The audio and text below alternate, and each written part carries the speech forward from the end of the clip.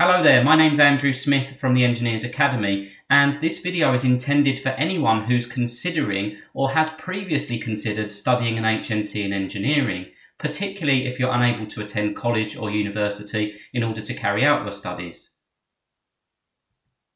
So first of all, it's important to understand that there's a couple of different study options available to you, and the first option would be to study a course at college. Now, HNCs can be studied full-time or part-time, and what we normally see is that employed learners would attend a course on a day release basis.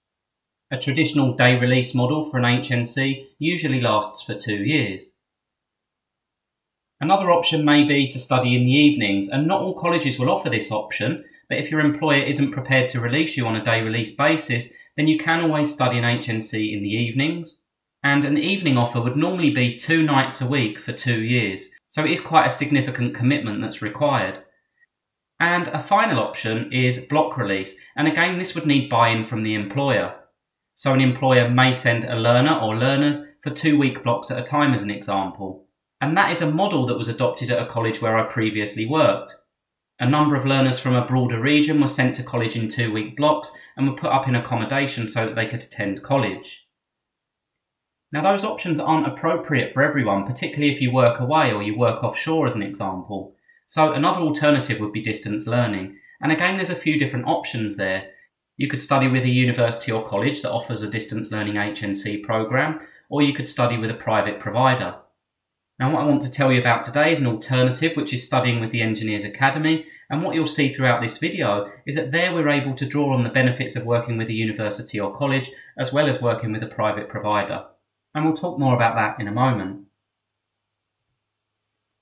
So if the only option available to you is to study via distance learning, then we need to consider the benefits of studying with a university or college when compared with the benefits of studying with a private provider. So the first point that's worthy of discussion is reputation.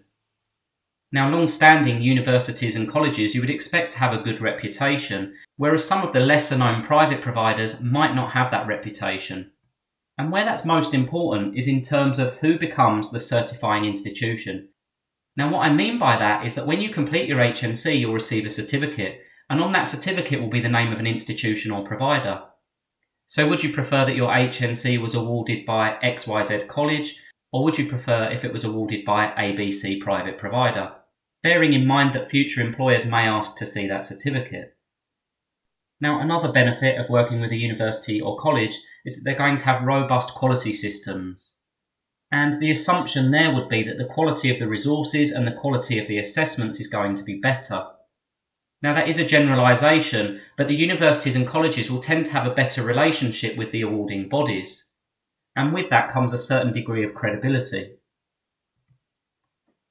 Something else to consider is how you intend to pay for the course. So universities and colleges will be able to accept student finance, but they'll also be able to accept things such as ELKS credits, which are for ex-servicemen and servicewomen. Some private providers do offer finance options and loans, so again that's another consideration when deciding where to study an HNC. Another thing to consider is student engagement, and this is a little bit more difficult to measure, but how do we know if the students enrolled on these programs are actually engaging in the resources? How do we know that they're helping them to learn? And that's something we'll discuss again in a moment. Another consideration is the responsiveness of the institution. Let's say, for example, you're stuck on a question and you need support. How quickly will a university or college or a private provider get back to you?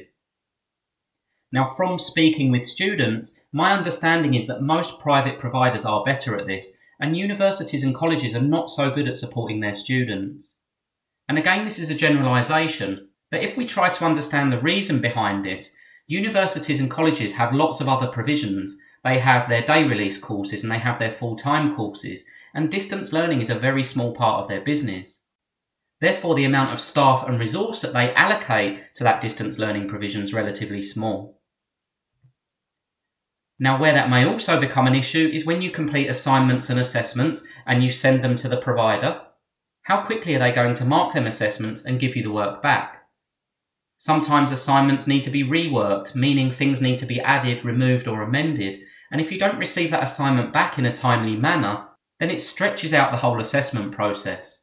Most students like to finish an assessment before moving on to the next outcome, and so the quicker that assessment turnaround, the better for the student. It's actually better for the awarding institution as well, because they want students to progress through the course towards completion. So I did mention that there's an alternative, and the alternative is studying with the Engineers Academy. And the difference with the Engineers Academy is that we're a private provider, but we work in collaboration with academic institutions. So we have partner colleges. Now what this means is that we carry the reputation of the colleges that we work with.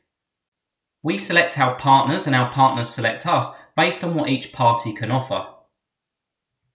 This also means that when you receive your final certificate, although you've studied with the Engineers Academy, you'll actually receive a certificate where the awarding institution is our partner college. Another benefit of this is that we adopt the quality assurance processes of our partner college. So our partner college quality assures our resources and our assessments, and also reviews our assessment decisions. So once again, this provides our students with a reassurance that our assessment decisions are accurate. Another benefit of this is that we can accept student finance through our partnership, and we can also accept ELPS credits. So now let's move back to the topic of student engagement. How do we know whether students enrolled on a programme are actually engaging in the resources? Now traditionally, distance learning was studied through textbooks and course notes, and in actual fact that isn't the preference of most people today. All we need to do is look at the popularity of how-to videos. So what the Engineers Academy uses is video tutorials and self-marking practice questions. And I just want to show you a quick review that was posted by one of our students.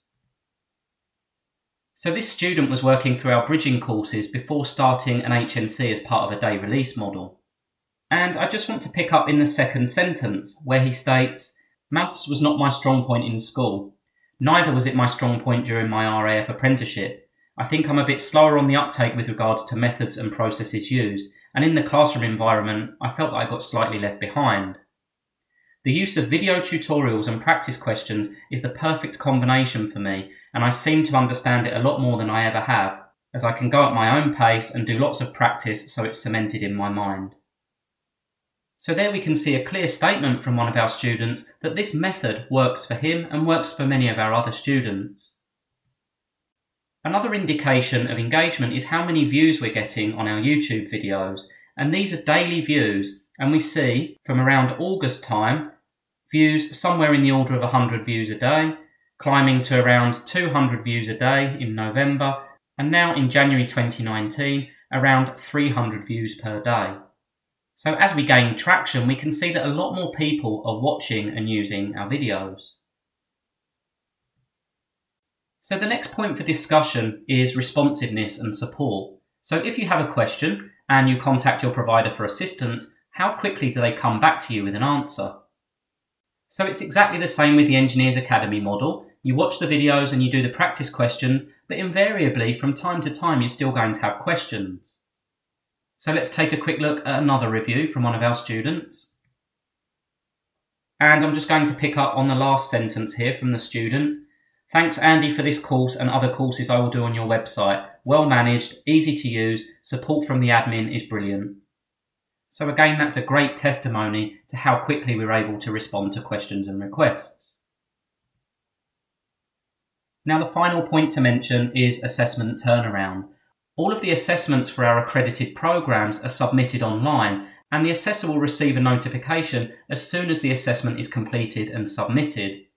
The only business the Engineers Academy is involved with is distance learning engineering courses, so those assessments are our priority. Unlike with other college and university providers, this isn't just a small part of our business, this is our business. Okay, so finally I just want to tell you a little bit about some of our courses. As mentioned, we deliver HNC programs, and we deliver those in general engineering, mechanical engineering and electrical engineering. And I'm going to provide some links under this video so that you can review the content of those courses. In addition, we have bridging courses, and the purpose of the bridging courses is to prepare people for the HNC. A lot of our students have been out of academic study for quite a long period of time, and the bridging courses are designed to help to prepare them for the HNC. Another benefit is that they're very low cost, So you can try the resources, you can get used to studying via distance learning before spending a much larger sum of money on HNC programs. So it's ideal for getting used to the study platform and getting used to self-motivated study. Again, I've got a brief statement from one of our students. And this student was studying the Maths Bridging course. He states, "This Maths Bridging course has been excellent. I previously signed up for an HNC with another provider, thinking that I wouldn't need to do a Maths Bridging course. However, having not done any mathematics since leaving school 22 years ago, I was very wrong, ultimately resulting in me having to drop out of the course. The content and structure of the Engineers Academy Bridging course has been great, and I now feel that in a short space of time I am back at a level where I'm confident to move on to something more challenging. Again, the support and communication from Andy has been great." Now this student has subsequently gone on to study the Mechanical Engineering Bridging course with a view to enrolling on our HNC programme later in the year. We do have another course which is designed to help students who are studying level 3s in engineering. All of the level 3 qualifications in engineering now have a mandatory unit that's assessed by an exam, and we've designed a course specifically for helping students to prepare for that exam. And I have another testimony for this course. And this review was actually written by someone who delivers the unit. He states, "This was an excellent product which I found very useful whilst delivering the Unit 1 exam on the BTEC Level 3 engineering course for my current school. The communication and the course content was excellent, could not fault the Engineers Academy, would recommend to any engineering teacher, student and parents." So again, that's excellent feedback, particularly from someone who's involved in delivering the qualification. Now finally, we're also developing some bespoke CPD courses for some of our customers and clients. And this has really come about because people from the company have been working through bridging units and have enrolled onto HNC programs. So employers are also realising the benefit of this type of distance learning delivery model. Now we also have some sample lessons available. So if you'd like to try some of these resources for yourself, then below this video there'll be the opportunity to sign up for our sample lessons. So I mentioned at the start that this video was intended for anyone who is interested in studying an HNC in engineering. And if you are interested in continuing your engineering education, then I would encourage you to find out a little bit more about what we have to offer. Directly below this video we have links to each of our HNC programs, and we also have links to our bridging courses. So if you'd like to study an HNC, but are unsure whether you're able to work at a suitable level, or perhaps you've been out of education for a long period of time, then please take the time to look at the contents of our bridging courses. And finally, if you're still a little unsure, then please feel free to sign up for our sample lessons. You can also find us on Facebook, LinkedIn and YouTube if you'd like to keep up to date with Engineers Academy developments. Anyway, thank you for your time and thank you for listening.